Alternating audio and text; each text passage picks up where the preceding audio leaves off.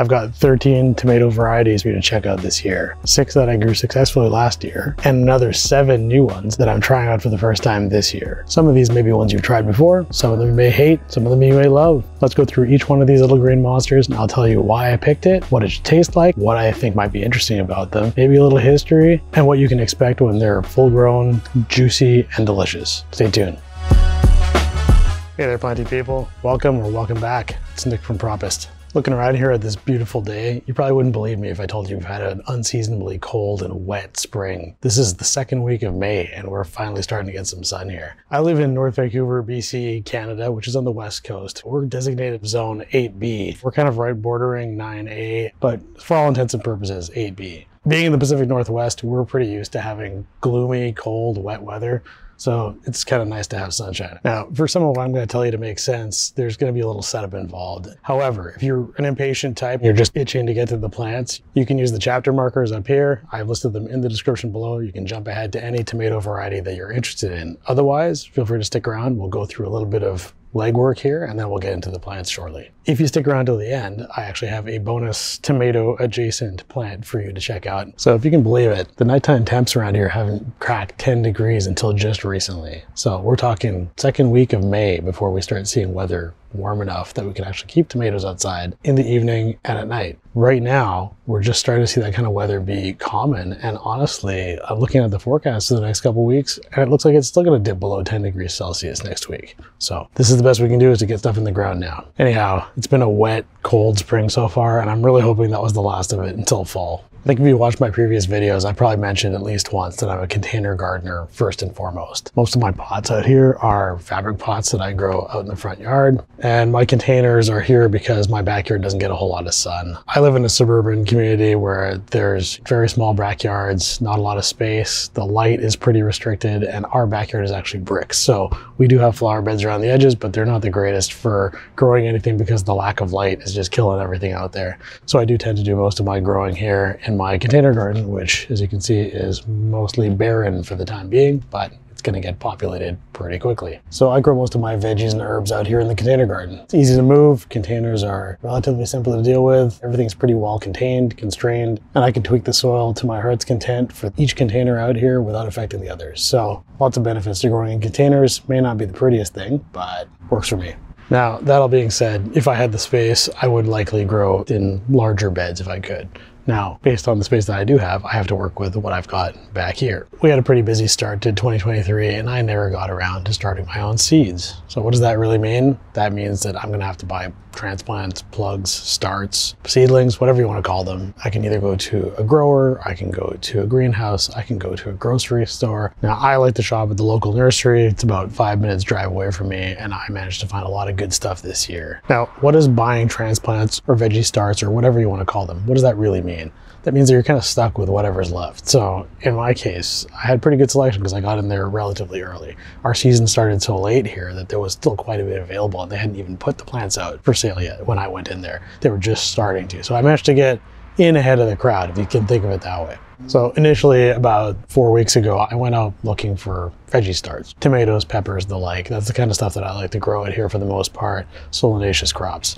I went out looking, there was nothing. They hadn't even put things out yet. It was still pouring rain, barely clearing 5 degrees at night, and it was just a horrible time to be trying to buy plants for outside. So now, last 2 weeks, things have changed. I went outside and it's pushing 32 degrees yesterday. For us, that's unseasonably warm. We're a good 10 degrees Celsius above the norms for that time of year. It's been a bit of a wacky time. So we go from having plants that are looking like they barely might survive outside because of the cold to plants that are already wilting, which is not a great look. Now that the weather's turned, I went back out shopping for plant starts the other day. Managed to find a lot of interesting things.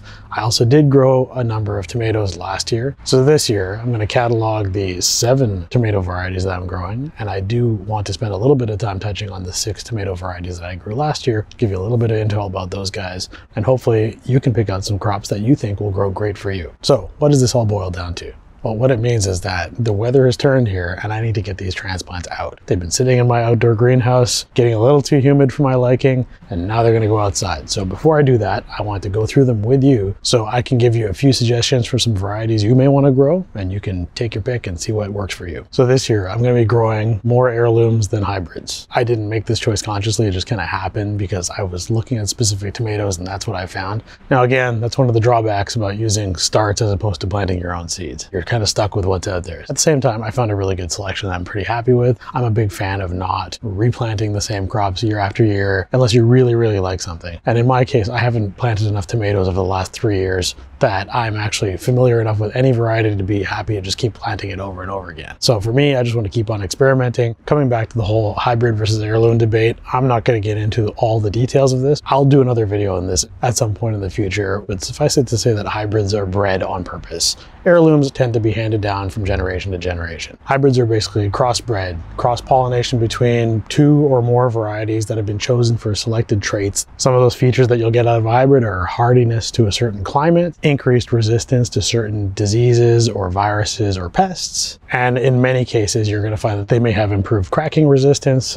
Fluctuations in water don't affect the skin of your tomato too much, and then oftentimes it's going to increase the yield and the productivity of the plant. Now the 2 major drawbacks that you're going to run into with hybrids are the question of taste, because people tend to say that heirlooms have better taste on the whole. However, the newer strains of hybrids that are coming out are definitely improving on that, and that's become more of a focal point. Now, the other factor that you just can't get around is that you can't replant hybrid seeds. Hybrid seeds are not true to type, so if you were to try and replant an F1 hybrid, F1 indicating first filial generation, so that would be the very first crossing of 2 plants. If you were to try and replant the seed that were the outcome of that, you would not necessarily get the same plant. So that's something you have to be aware of. If you try and save seed with hybrids, you're not going to get anything like what you expected. The other thing to keep in mind is that hybrid seeds do tend to be more expensive. When you're buying the actual plants themselves as starts, maybe less of an issue. I find that the prices are all pretty similar, although some of the hybrids I've found can be up to twice the price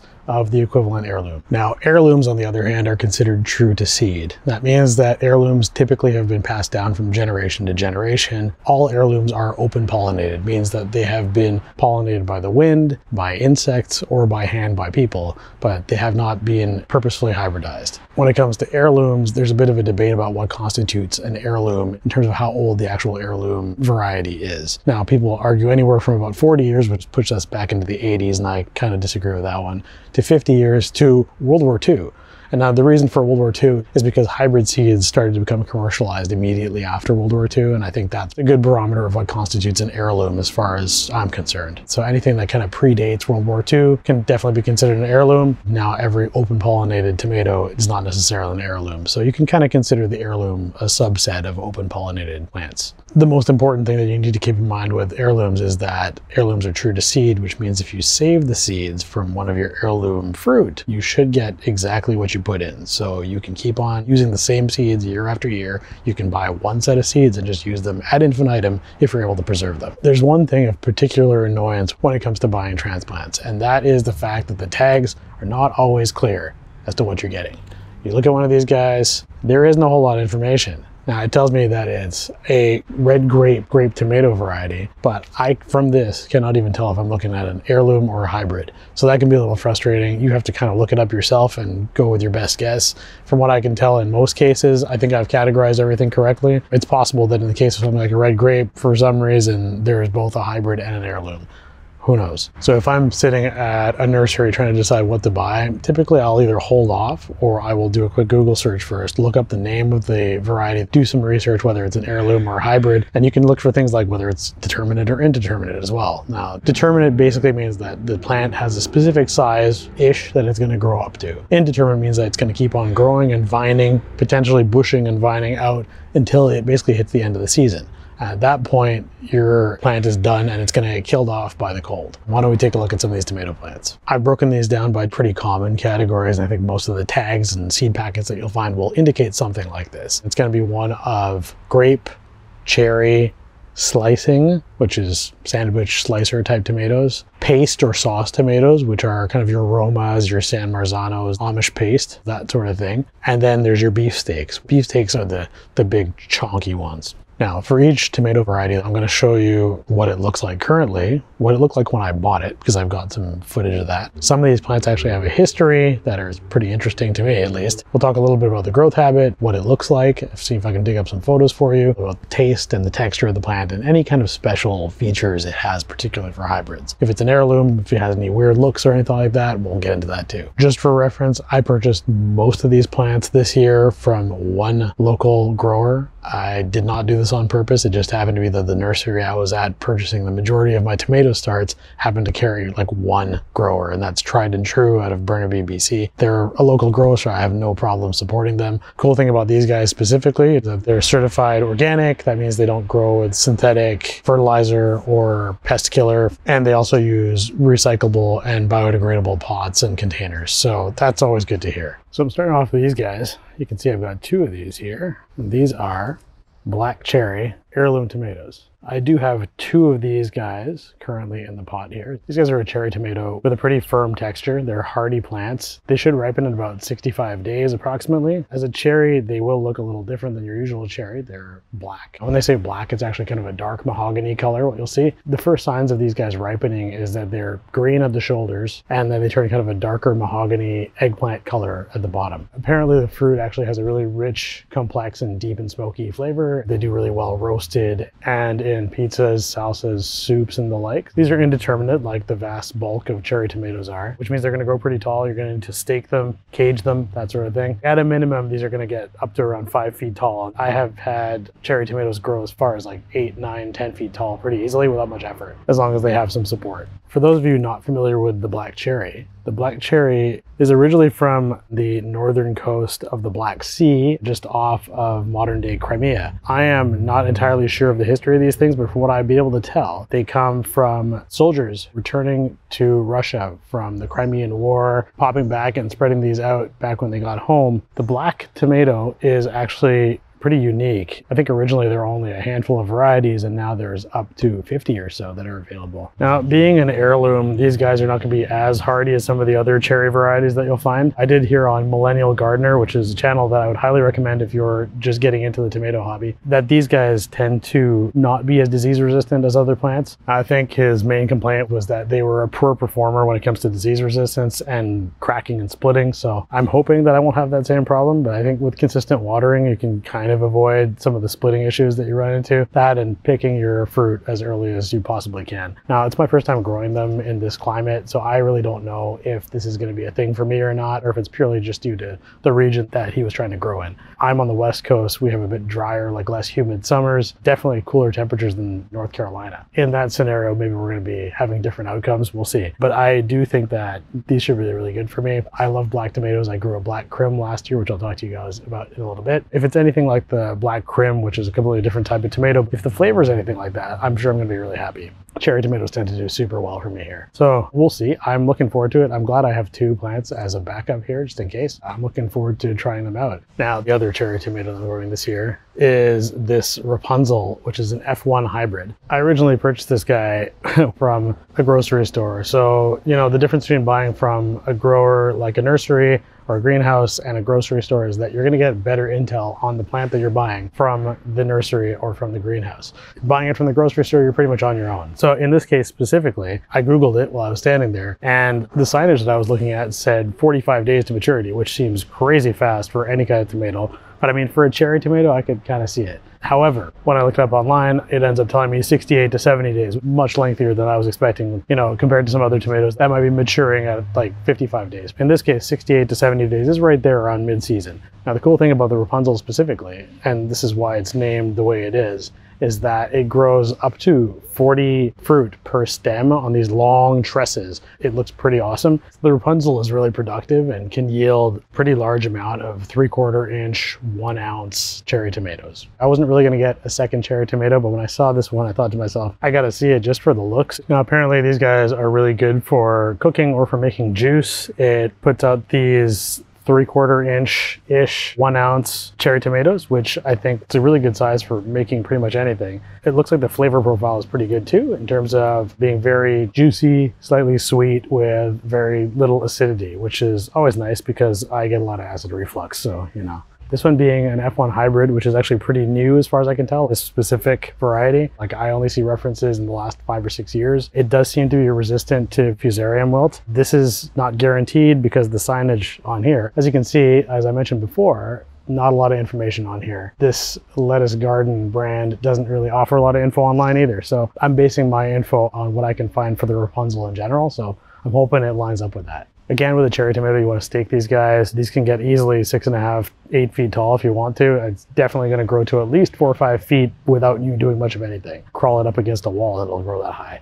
So I would expect that throwing this into a cage is where it's at. My previous experience growing cherries the last couple of years, I've had huge, gigantic yields inside of these cages that I've made. I probably wouldn't have gotten a second cherry tomato for this year. I thought 1 cherry, 1 grape is usually enough, but the difference between the Rapunzel, just the look of it, and the black crim should be enough to give me some variety that I can try both. What I grew last year, this was the Super Sweet 100. Now, I don't have a photo of this handy for my own growing, but I'll show you a photo over here so you can see what it looks like full grown. These guys, if you have grown any kind of cherry tomato in the past, you've probably either come across the Super Sweet 100 or the Sweet 100 yourself. This is a pretty common hybrid.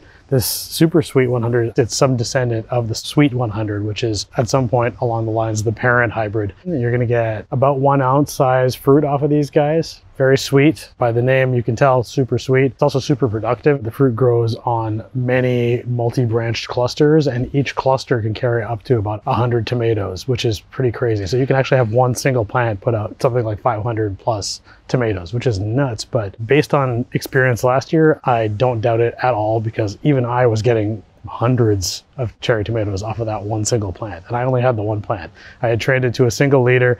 Once it got to about 4 feet high, I decided to let it branch out with 2 additional leaders. So that was probably a little overkill. I have a cage that's probably about 20 inches wide. In that space, that was tight. I think I probably should have stuck to 2 leaders, and that's what I would do in the future. So that all being said, the Super Sweet 100 is a very, very, very vigorous grower. So you definitely want to stake this thing and cage it if you have the room for it. Give it some space around debris too, because they really get big. These guys are very disease resistant, and at the same time, they're also kind of weak to cold. Speaking in like MMO speak here, these guys are not very cold hardy. I mean, tomatoes in general aren't cold hardy, but these ones specifically are not cold hardy, and they really don't do well with any kind of weather changes. If you live in an area that has drastic weather changes throughout the course of the summer, or even in the late spring and early fall, something to keep in mind if you're in a milder climate. All right, so now we're entering grape tomato territory. So this is the Sweethearts F1.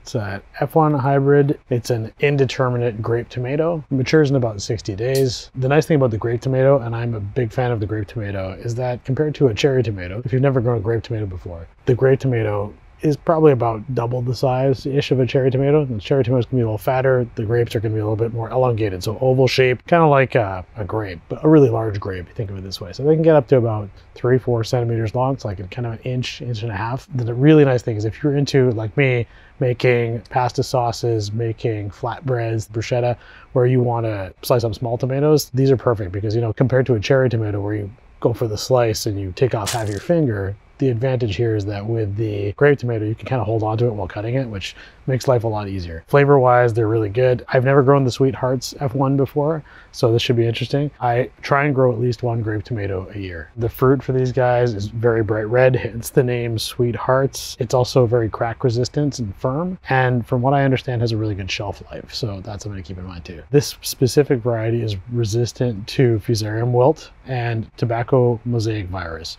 which I have never encountered personally, but I've heard of quite a bit. TMV seems to be pretty common in certain parts of North America. Something to keep an eye on if you're in the right part of the world for it. These guys specifically, the Sweethearts F1, are very prolific and they have pretty huge yields, and they do really well in containers and in small spaces. So I think if you're a home grower and you're a patio grower, this is probably one for you. They do mature, like I mentioned, in about 60 days. So as you can see, I already got some flower growth on here, which is not ideal.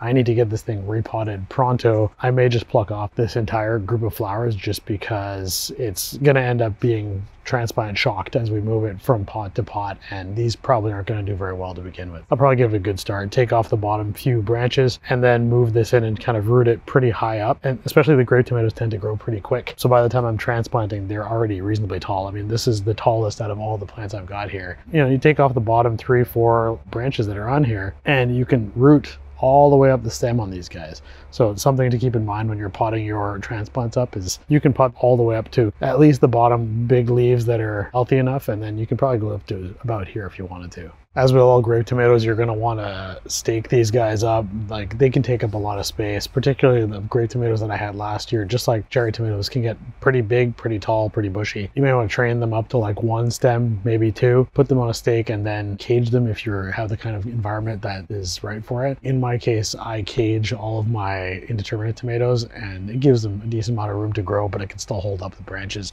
as the plant grows taller and taller. I usually grow 4 or 5 indeterminate tomatoes, and all of them are caged. So, and you know, the cages are a good 6-7 feet tall at the end of the day, so it's a decent amount of space available for them to keep growing and kind of bushing out as they grow taller. So this is my 2022 grape tomato. This is the red grape. If you're from Canada like I am, I'm sure you've seen President's Choice around, Superstore, Loblaws, whatever you want to call them. They tend to buy and repackage plants from other growers, so there's not a lot of information on here. You get the basics of like what you're trying to grow for and the name red grape, but the red grape is another F1 hybrid, I believe. In this case, I'm not sure if it's the same red grape you see on the internet or not. This is an indeterminate plant that grows between 55 to 70 days maturity. Again, the red grape is so vague sounding, it's really hard to tell what I'm dealing with. So I'm assuming that the information I find online for red grape is the same as what we're dealing with here. I found the matching kind of 55 to 70 day timing on the ones I was looking at, so I'm assuming it's the same ones. You know what? Red grape is about as vague a name for a tomato as you can get. So based on my experience growing this and of what I found online description wise, these guys can get very, very tall. This I know for a fact. You can get up to 20 fruit per cluster on a pretty tall, long vine. As of mine, personally, I had this up to about 8 feet, 9 feet last year. It actually outgrew my tomato cage, which is about 7 feet off the ground, and then kept growing for another couple of feet above that. And you know, that's some productivity there because like A, really big plant, B, tons of tomatoes off of it. So the other cool thing about it was, again, just like the previous Sweetheart F1, I had great shelf life on the fruit that I got off of it. So we harvested up our last harvest right before the first frost date. It's usually around Halloween, and we managed to keep fruit all the way through New Year, which is amazing. So they were green when we harvested them, but I still had tomatoes, particularly grape tomatoes, to eat come New Year that were still in good shape and really were just starting to dry out a little bit, which is pretty amazing.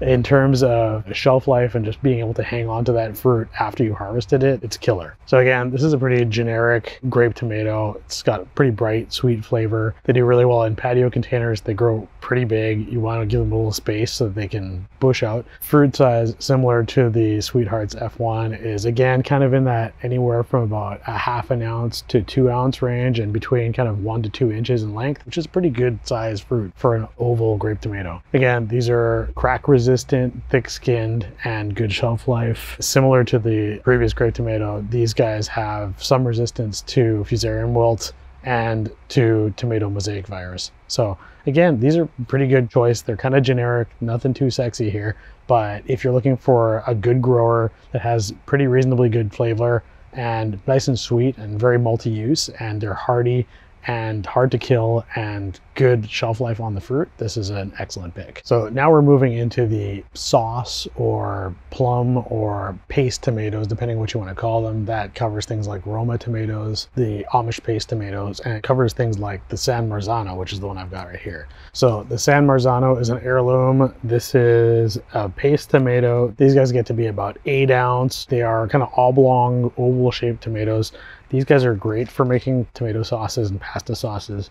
And basically when you empty them out, the seed cavity is very small. So it's a lot of meat to the tomato, and there's not a lot of like seeds and water inside of it. So they're really good for that sort of thing. The San Marzano is an 80-day indeterminate. Again, you're going to want to stake these guys up. My experience with the San Marzanos, depending on how you grow them, like I've had plum tomatoes in the past, I've done the Romas, and my Roma at the time was a determinate Roma. Now these guys are indeterminate, so they're going to keep on going. And especially with the weight of the fruit that we're talking about here, where you're getting up to like 8 ounce territory, you're going to want to stake these guys and give them some support. And according to what I've read, staking is required for these, so it's worth keeping that in mind. These guys have a pretty mild flavor. They're great for canning, great for pasta sauces, good for salads too, but I mean, it's nice and thick, not very juicy, more like meaty. So San Marzano, the actual fruit itself, is in the Roma category, and it's kind of thinner and a bit more elongated. So the fruit is slightly different looking than your typical Roma, but it's in that same group. You can see here, I'm getting some dried leaf business going on here. I'm actually just gonna pluck this guy off.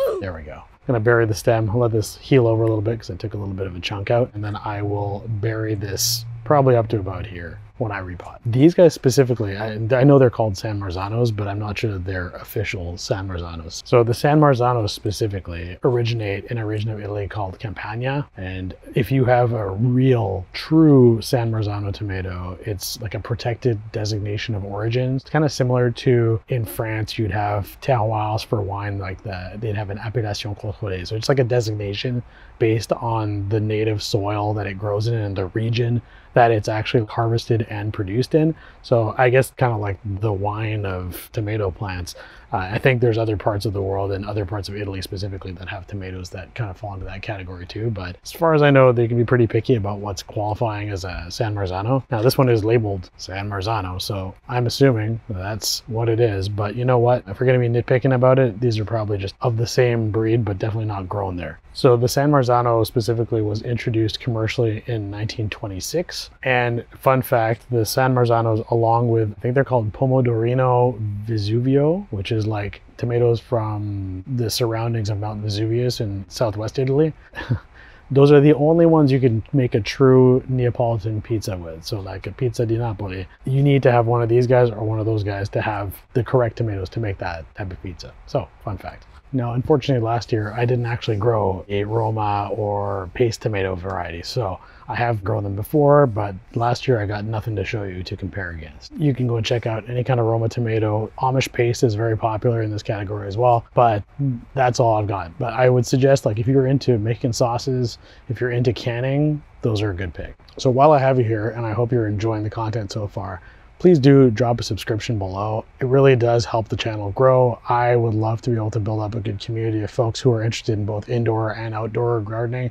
And that's kind of how I see this channel evolving, is just like a nice balance between indoor and outdoor growing. And depending on the time of year, you might get a little more of one type of content, a little more of the other type of content. I'm not gonna go fully one direction or fully the other, at least not so far. We'll see how things pan out. But again, love to have you aboard. So please subscribe below, and dropping a like doesn't hurt either. All right, now I got an interesting one for you. This is Legend. Now this is a hybrid. This is a determinate slicing tomato, and it's good for, you know, sandwiches, that sort of thing. Kind of your typical standard round tomato that you would buy that's not too huge, not too small. You can use it for a burger, you can use it for a sandwich. At 68 days, this is one of the earliest slicing tomatoes that you can find. So if you're into slicing tomatoes and you're looking at one that you can catch mid-season with some ripe fruit, here you go, give this one a try. This guy originates from Oregon State University, and they have a specific program for tomatoes that should be doing better in more moderate and cooler climates.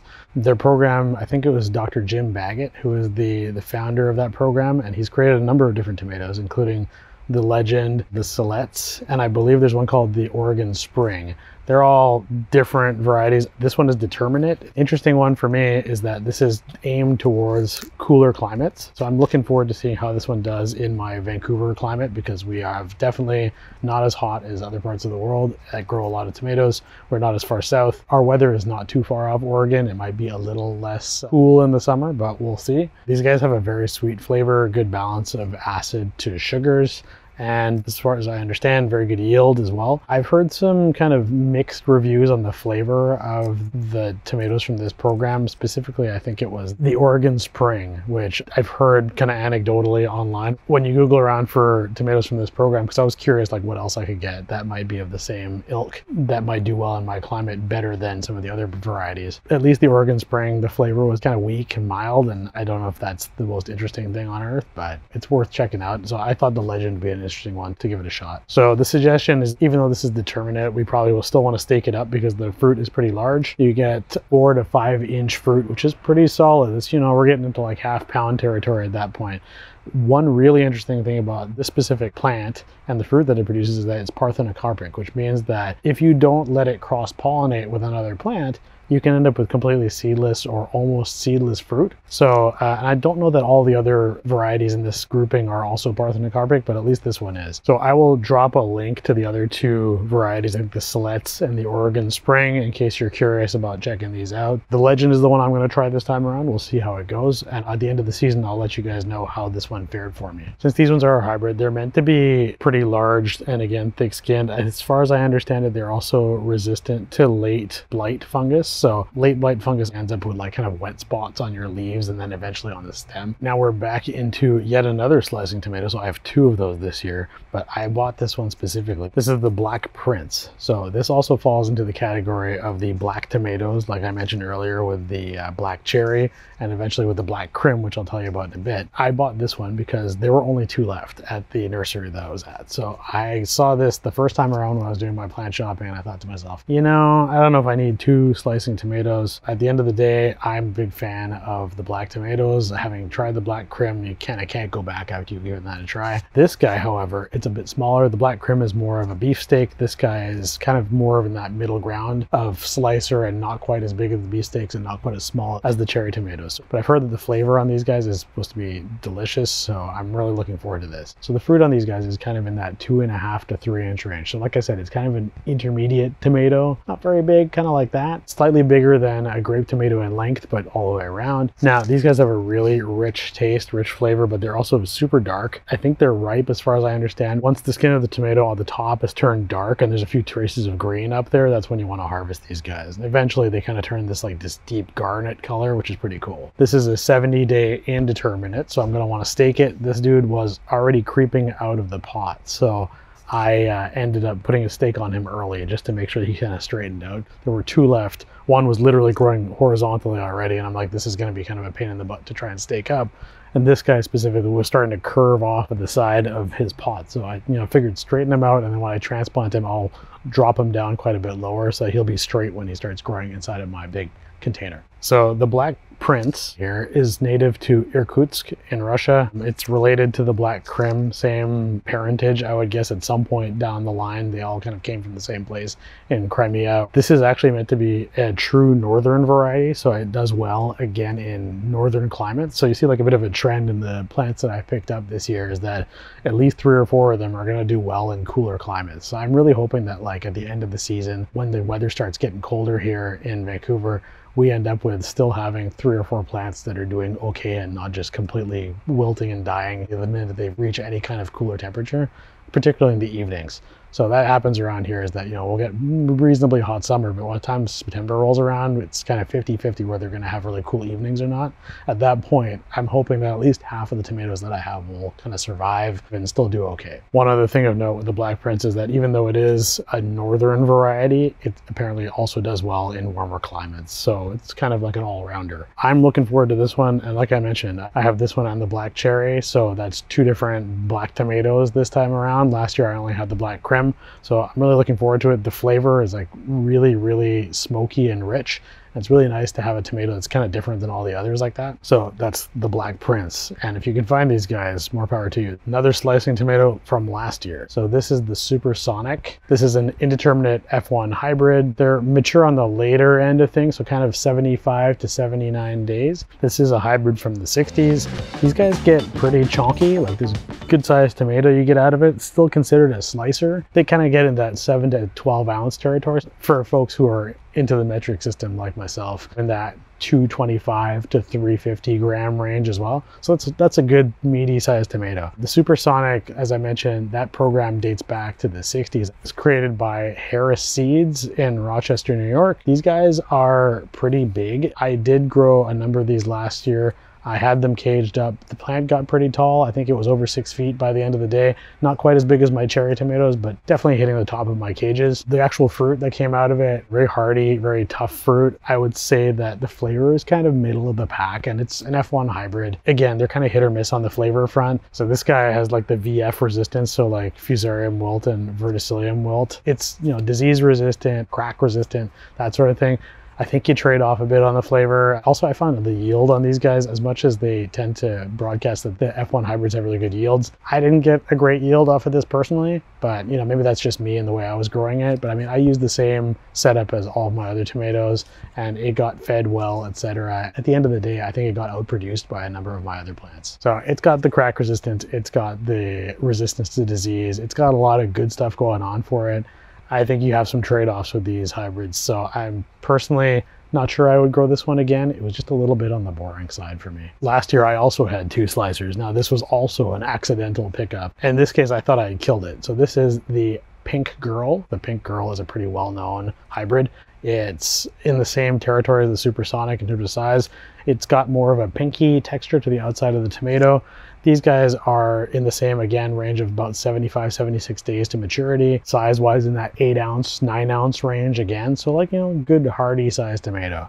Now this one specifically, I didn't have a great experience with, and it was mostly my own fault as they were transplants, kind of like my transplant sizes here. I had these guys sitting out. I had some workers come and do some work on my electrical panel last summer, and my Pink Girl got snapped in half. So what happened was my 8-year-old daughter, 7 at the time, found this plant and it was snapped in half, and she was really sad about it. And I told her, you know what, we can probably still salvage this plant. So what we did was we took the broken top half of the plant, ditched the bottom of it, and rerooted it. And as expected, it rerooted very well, but it was a good almost a month behind all of the other plants. So by the end of the day, I only got a couple of fruit off this plant. So I can't really tell you, based off of what I got, whether it's worth buying or not. However, based off of what I've read online, I would probably give this one another chance at another point in the future and give it another try, just because I didn't really give it a fair shot in the first place. Interesting facts about this specific Pink Girl tomato is that this guy is resistant to everything. It's got like every resistance known under the sun. I think it's like VFAST. I don't even know what half of those are. There's a couple of different types of wilt there. There's the tobacco mosaic virus, I think, and then there's a couple of ones that I've never even heard of. Some of these things I've never run into, and I don't think I ever will, but at least this way you know. So if you're looking for something that's disease resistant and crack resistant, this is up there in terms of like being resistant to everything. Again, as you would expect with a hybrid that has tons of resistance, the drawback on these guys is that the flavor, according to what I've read online, like I said, I didn't have many of these to try out. The flavor is pretty mild, juicy, good sized fruit, but you know, it's kind of your everyday tomato slicer, nothing too special. These guys are a vigorous, heavy grower, heavy producers. They have good yield all season long, so they can get tall, bushy. You're going to want to stake and cage these things as much as you can. They can get pretty big. If you're looking for something that's going to hold up to a lot of potential diseases and have, you know, crack resistance, so pretty hardy plant in general, and you're willing to trade off on the taste a little bit, then yeah, good pick. I'd probably give it another try just to see for myself what it's like, because I didn't have the greatest experience with it the first time, of no fault of its own. And again, this is that whole like heirloom versus hybrid debate that rages on until the ends of the earth. If you really want flavor, you go one way, but you're gonna like trade off on productivity and on resistances. So, you know, up to you if you want to go that road, but I'd like to have a balance of everything, and that way, no matter what happens, I've got something to eat. And on the upside, if I get some of these really nice ones, I can kind of intersperse them with the common stuff. 2 hours later. We are up to the final handful here. I think I've got another 3 more tomatoes left, and then we have our special guest at the end. This is the beefsteaks, the big, juicy, heavy suckers that you're going to get in sucker. There's a tomato pun in there somewhere. Beefsteak tomatoes. If you've never grown them before, they're big.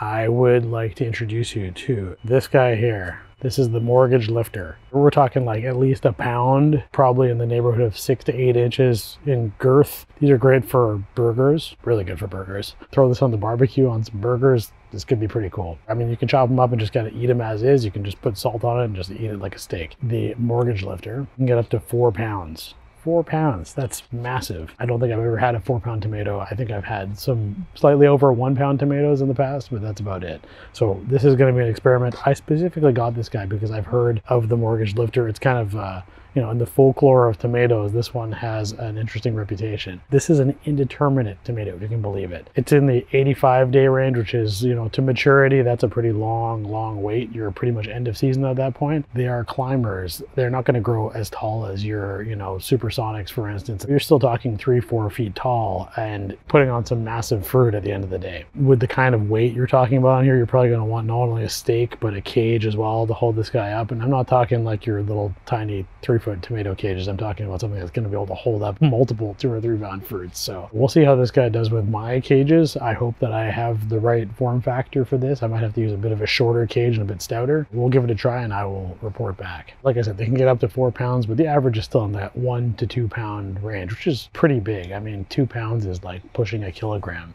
So the cool story behind the mortgage lifter is the original progenitor of this specific heirloom variety is a guy named MC Biles of Logan, West Virginia. So apparently back in the 1930s, 40s era, and I'm not really sure exactly when, this guy was selling these plants for $1 each, and he managed to pay off his $6,000 mortgage simply by selling these plants, which is epic. I mean, imagine that in today's dollars. This guy has superior cracking resistance, which is pretty uncommon in an heirloom and definitely uncommon in fruit of this size, which is pretty cool. At the same time, has superb flavor, delicious taste. I mean, it sounds great. This being a classic heirloom beefsteak, as far as I can tell, there's really kind of no downside to this guy besides the sheer size of the fruit that you're getting out of it. So hopefully I can actually pull off some of those 1 to 2 pound fruits. I'm really looking forward to trying this guy out and just kind of see what kind of results I get with it. And I will definitely report back at the end of season what these guys are like, but I'm going to get this one into the ground pretty fast here.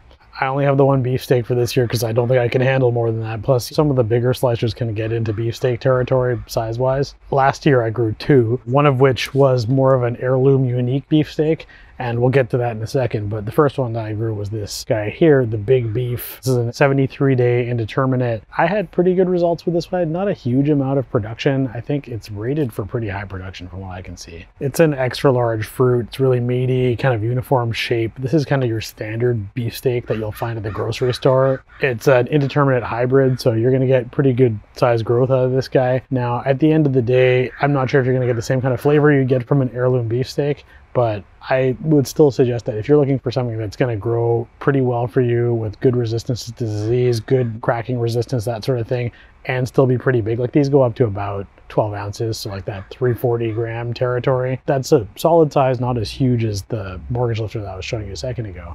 But this is still going to get big enough for you, and this will kind of suit your needs if you're looking for that really big tomato, but it's going to grow pretty comfortably and, you know, be relatively safe to grow. The Big Beef is very, very disease resistant. If you live in a climate where you're kind of prone to disease, if you're going to grow a beefsteak, this is the one you want to grow. I will list the amount of diseases this thing has covered and resistances that it has. I think it's something like VFFNTA, and I cannot remember for the life of me everything that includes, but I think there's about 6 different resistances listed there. But the coverage is pretty good. From my experience last year, the yield, I can't really speak to it. It grew to, I want to say, somewhere around 5 feet for me, as far as I remember. I don't think I had the greatest output from it, and I think that comes down to watering for me personally. I think that I had some fluctuations in my watering quantities, and we took a vacation, a couple of long weekends here and there where things just started to dry out a little bit. That's never good when you're growing some of these big beefsteaks. Like, they like to have consistent water. So the Big Beef has a good balance of sweetness and acid. So if you're looking for something that's going to grow really well in a situation where you might have a lot of disease, and that you want something that's going to stand up to kind of a harsher climate, that sort of thing, and you're willing to trade off a little bit on the flavor, I think this one's probably a little on the sweeter side, then I would go with this. Personally, I could kind of take it or leave it on this guy. You get into that generic hybrid territory of like, these are really kind of safe plays, and I'm leaning towards more heirloom these days. So my final 2022 tomato last year was this guy, and this is the Black Krim. So these guys originate on the Isle of Krim, which I believe is on the northern coast of the Black Sea, just off of Crimea. I've had a hard time looking this up on a map. I'm not sure if maybe it's just an old term for an area that exists currently under some other name. Maybe it's just called something else these days. I'm not really sure, but looking it up, it just points me to Crimea every time I look it up. These guys, again, this is in the same category as the Black Cherry that I showed you earlier and the Black Prince. However, this is the beefsteak. These are all different tomatoes, but this is a beefsteak black tomato. So if you're looking for something that has like that beefsteak size, but has the smoky, rich flavor of the black tomatoes, then this is the one you want to grow. I've grown in the past the Cherokee Purple, which is, you know, a completely different stock, but a similar type of heirloom where you're like, this is just a really unique type of tomato to grow. This guy falls into that same category. I love this tomato. I didn't get that many off the plant, and that is one of those issues with the heirlooms that you're going to run into, is like the productivity is just not going to be there compared to the hybrids. But wow, did it taste great. And they were really cool looking. You're going to get some kind of funky looking tomatoes here and there, but the ones that you do get, and you may get a smaller crop than you would get from a hybrid, but the ones you get are delicious, and they are so cool to look at. They look great. Very, very unique looking tomatoes. They're really like that kind of black and burgundy combination, which is really neat. It's good to show off. You got people over. For me, like people walking past my driveway, checking out the tomatoes that I've got growing out there. The risk of tomato theft is high with these cool tomatoes. And second, people always ask questions. So if you're into chatting about gardening to anybody who's walking by who's interested, these are a great conversation starter, and the flavor is out of this world. So these guys get from about 8 to 12 ounce. So these are pretty hefty as well, but they're on the smaller side for a beefsteak. They're 80-day indeterminate. So this is kind of late season as well. They're still going to get pretty big. I think mine grew definitely over 5 feet from what I remember last year. The reason also that I'm not entirely sure how big these can get personally is that I bought this really late season. So I actually found this well after I had already planted out all of my other tomatoes. And I found this just sitting there at the end of season clear out. And I was like, I got to try this one. I'm not even sure what it's about. And I did some research afterwards to find out more about it. I wish I had had it from the beginning of the season. So that's why I went with 2 black tomatoes this year, even though they're not beefsteaks. I'm still really curious to see like how much productivity I can get out of them if I let them run the course of the entire season. So the Black Crim specifically was the first black tomato ever introduced to the North American market from my research. I think it came in around 1990, and it was a Swedish fellow by the name of Lars Olof Rosenström from Bromma, Sweden. So I hope I got that right. If he's still out there, hello. Your tomatoes are awesome. But this does originate in Ukraine and, worked its way through southern Russia. This one specifically may not have the northern traits that the Black Prince seems to have, but I definitely was able to grow this just fine where I live here, and I would highly recommend this one. Again, you're going to get some non-uniformly shaped fruit. It's going to be a little bit funky looking here and there, but at the end of the day, the rich kind of salty, smoky flavor that you get, it's worth any inconsistencies in the look of the tomato. So I would 100% grow this again. 10 out of 10 recommend. All right, we are at the final plant, and this is not a tomato, but like I mentioned, it's tomato adjacent. So what do I have for you here today? I have a tomatillo. This guy is the Rio Grande Verde tomatillo. Now, I have never grown a tomatillo before, so I'm experimenting with this guy. These are determinate plants, so they're a bush that'll grow to kind of in the 3 foot tall range if you let them go. These are in the 85 to 90 day range, so they're definitely later in the season. You can plant these guys near your tomatoes. They produce kind of like this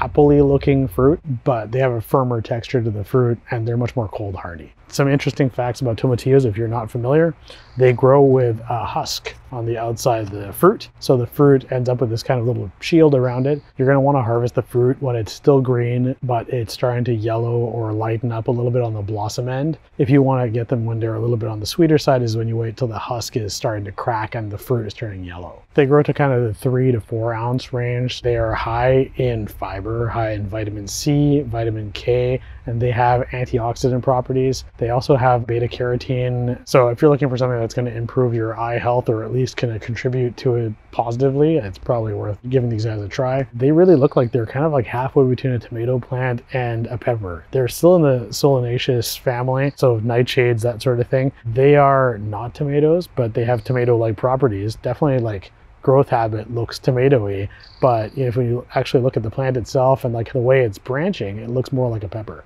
So pretty cool. The tomatillo originates in Mexico. These are really used heavily in like salsa verde. They're good raw. You can eat them raw. There's no problems with that. I've heard some rumor out there that they can hurt you if you eat them when they're raw. But you know what? I'm pretty sure that's an urban legend. Either way, you can cook them, you can eat them raw.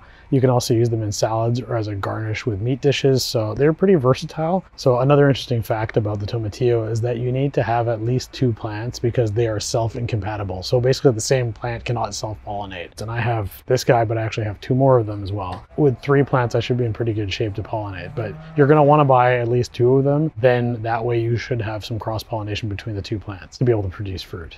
These guys are pretty high yielding, so even though they're a medium-sized plant, kind of in that 3-foot range, I think it's suggested that you stake them. This is actually a pretty good use for those crappy tomato cages that you might have seen, the ones that you buy from the grocery store or whatever, and they're about 3 foot high and made of wire. You know, it's got 2-3 rings and a couple of big stems to hold it in. They're cheap, they're not the most useful for tomatoes. For tomatillos, they're actually not a bad idea, and they're the right kind of height and they'll give you the right support. So if you're looking for something to use your old beat up tomato cages on, that's not a bad use for them. So I'm really looking forward to trying out the tomatillo here. This definitely reminds me more of a pepper than of a tomato, but when you put them beside a tomato plant, they're almost like halfway in between in the way they're designed, I guess. I've had salsa verde, but I've never actually eaten a tomatillo raw or even cooked before, and I've definitely never grown one before. So I'm looking forward to trying these guys out, and I really hope that having 3 plants is enough to get me going in terms of pollination. Considering I already have flowers going on here, things are looking like they're in pretty good shape. So there we have it, my haul of tomatoes for the year and one non-tomato. I hope that you really enjoyed the content. If you have any video suggestions or questions about the tomatoes I've shown, please do drop that comment below. I read all the comments and I try and respond to all of them too. If you did enjoy this, it would be awesome if you'd subscribe. I would love to build a community here of folks who have similar interests to mine. Indoor, outdoor growing is something that I'm really passionate about, and I find that a lot of the channels out there just pick one or the other and don't really have much crossover between both of those two areas. Maybe I'm de-niching myself, but I'm gonna give it a shot. So please do drop a like below if you're interested, and I will be back very soon with another video. I am planning to do a video similar to this one for my pepper plants and potentially for my eggplants and things like that, since I do have a number of other plants that I'm growing, not just tomatoes. If there's interest in that sort of thing, please drop a note down in the comments below, and I am happy to make another video to talk about my experiences growing peppers from last year and what I've got lined up for this year, because I have a whole pile of interesting peppers and I'm not going to go quite as spicy as I did last year. So thanks again for being here. Really happy to have you here and happy to share my experience growing these guys out. I will post updates on these tomatoes as they grow throughout the season and do a recap of my findings and determinations and takeaways at the end of the season.